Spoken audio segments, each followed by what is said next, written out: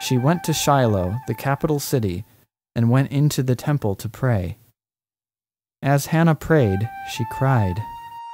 She wondered why having a child, the one thing she wanted more than anything, seemed to come so effortlessly to everyone else.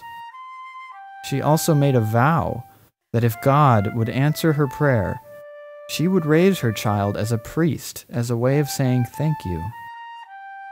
As Hannah was praying, a man named Eli saw her. Eli was the high priest, a big shot. And when he saw this strange woman in his temple, rocking back and forth and crying, he assumed she was drunk and told her to leave. But Hannah stood up for herself. She explained that she was not drunk, but that she was actually pouring out her heart to God.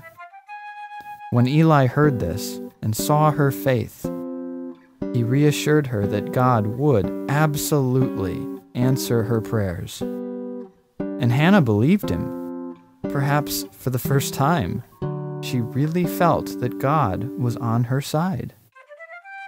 After that, Hannah was genuinely happy, trusting completely that God does answer our prayers.